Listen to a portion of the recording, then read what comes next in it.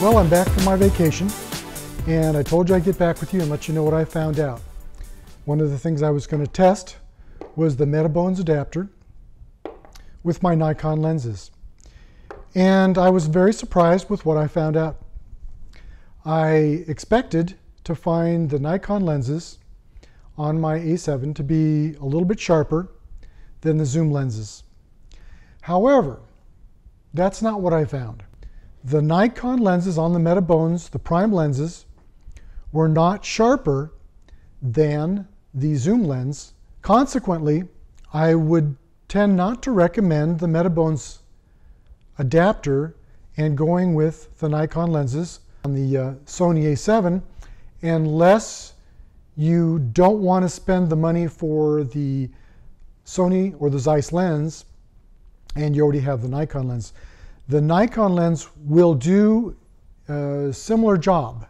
I was very pleased with the Sony 70-200. One of the things that was new to me with the Nikon vibration reduction system, you didn't notice it in the viewfinder like you do with the Sony. With the Sony, when you press the pre-release, it smooths out your viewfinder. So you see a much smoother image. It is a big lens, as you can see. It's as big or bigger than the Nikon lens of similar length, but it's easily hand-holdable.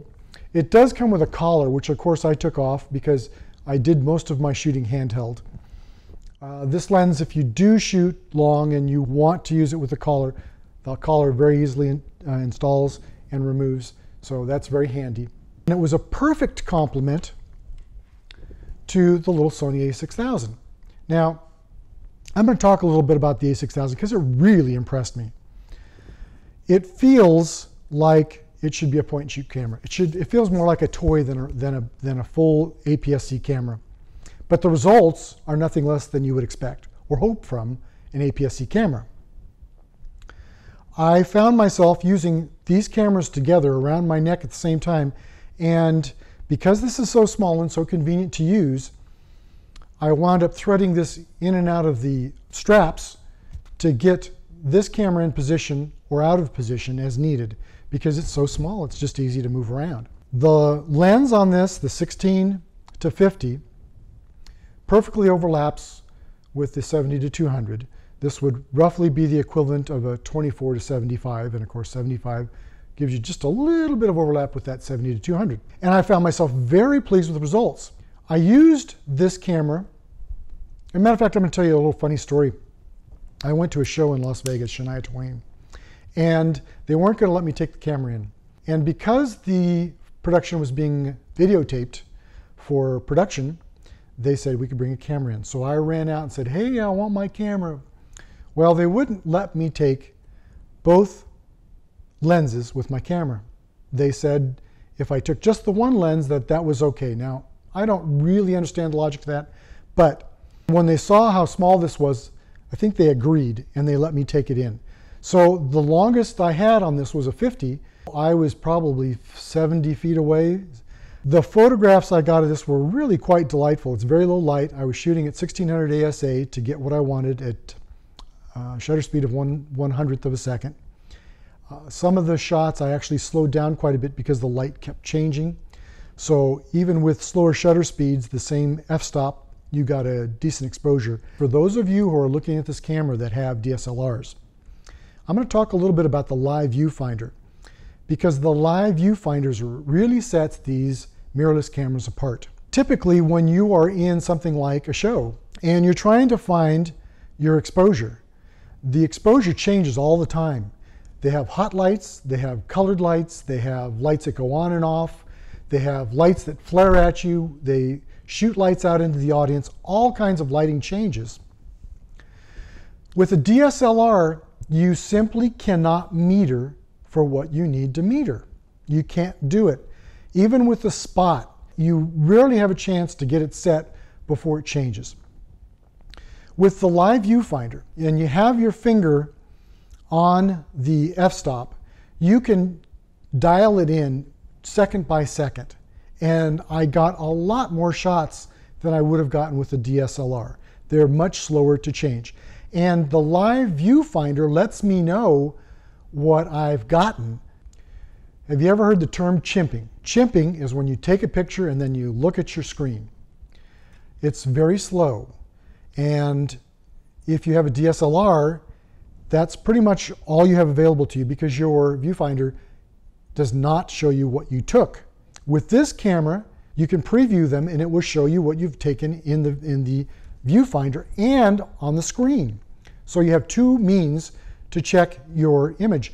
Now, I'm going to go on just a little further because checking your image through the viewfinder is much more accurate than looking at the screen because the screen is affected by the ambient light levels much more so.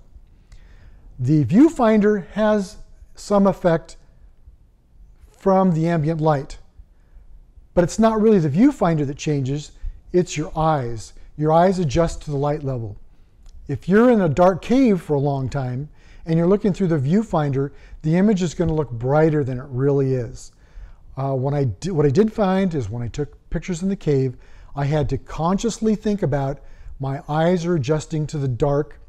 My eyes are seeing what's in the viewfinder brighter than it really is. Consequently, I would err a little bit to the overexposed side, and that seemed to work pretty well. If you're in a DSLR, the live viewfinder has a lot more advantages than people like to talk about, and I think it makes the mirrorless system much better for most of us, and it's certainly faster. The A6000 shoots very quickly, and one of the things I was very pleased with is taking pictures of moving vehicles. It tracked the moving vehicles and got clear shots for me much better than I've ever gotten before. With the D800, I don't think I was anywhere near as successful with it as I am with this, but I was very happy with that. I used this camera to take pictures at night, late night, dark, on the strip. Did a great job. Ditto with this one. Very happy with it. When I needed to go long, pull in a shot, this one lens was absolutely clear, and what I used was a monopod with the attachment. And let me talk a little bit about the attachment.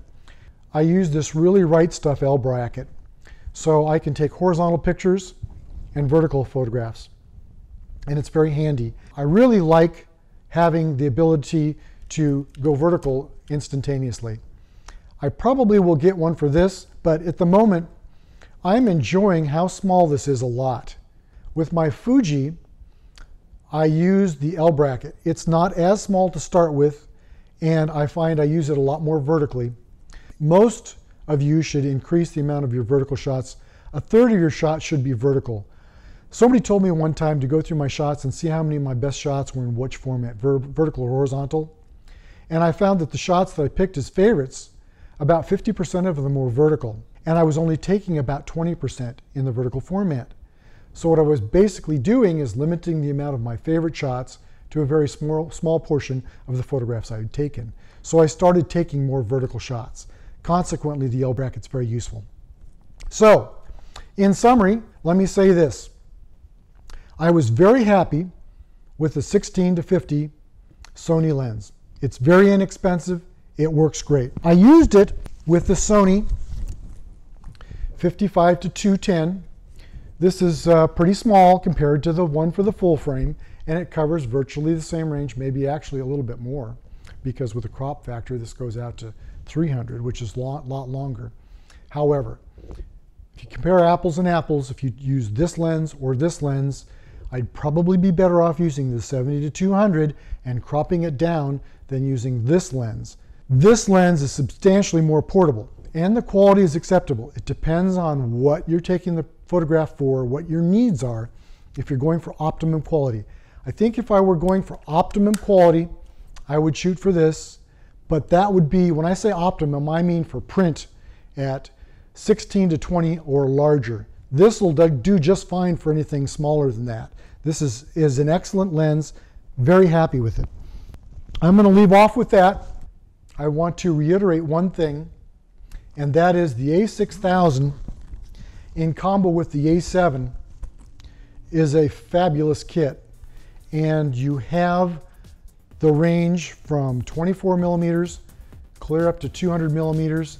There's other lenses available, the 10-18, that if you want to get wider. This is a great kit. The A7 at the moment is a great deal for a full frame camera. You just can't beat it.